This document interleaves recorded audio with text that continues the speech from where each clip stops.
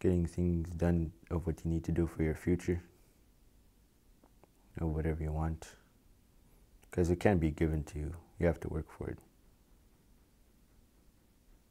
You know, we put a really big value on education, that once they finish high school, that we should encourage them to go the next level, which is post-secondary, right? And then once they complete that, something at that level, then they're actually back. They're welcome back in the community to have employment. You know, there's a big gap of trade skills in this area, and our students should be encouraged to, that is just as valuable in their community, whether it's being a plumber, electrician. It doesn't take 4 years of university all the time. They can actually finish their high school diploma and then, go and get a little bit of education from the trades and come back. Because that's the whole idea. When you get your education, that you're going to get a job. So, and provide for your family, and the bigger picture is become a productive member of their community. And so I was trying to impress upon students that, one, you're never anonymous, so don't ever think that you're anonymous, because you're not. And so somebody's always looking at you, and you're always representative of your community, whether you like it or not, and that's just a reality. So just like recognize whatever you do is going to be noticeable. And the other thing is I emphasize with them is that you're part of a social change process. And so remember your ancestors. They're the ones that made you be here, because if they didn't negotiate treaties, if they didn't negotiate those agreements, you might not have education. So don't, always respect the people that made sacrifice so that you could do this. Just go to class on time. Try to focus on your education.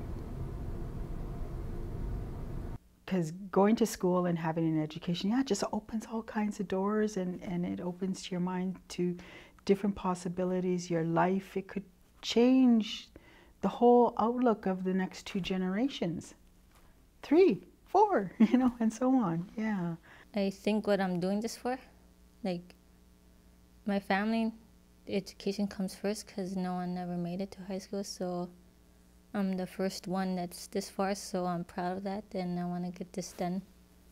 Personal safety, the young people need to recognize signs of peer pressure and, learn some healthy coping skills, and sort of, learn to stay away from those things which could get in their way of their education, and really learn a lot of skills like time management. Stay in school, be cool.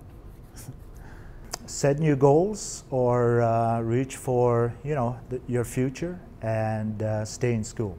Those are my advice. I would just hope they make the best of it, and look at it as an adventure. I think if anything is looked at as an adventure, it would be a little more exciting. I think a student really needs to know that, hey, this is going to be a big change in their life. It's a big transition. It just involves so much. They're young, and they're going to be leaving home, and there's just going to be lots of new things out there that they have to learn, and it's a big change for them.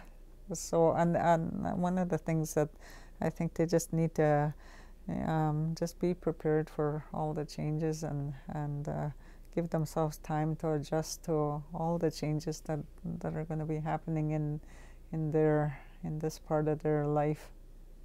Yeah.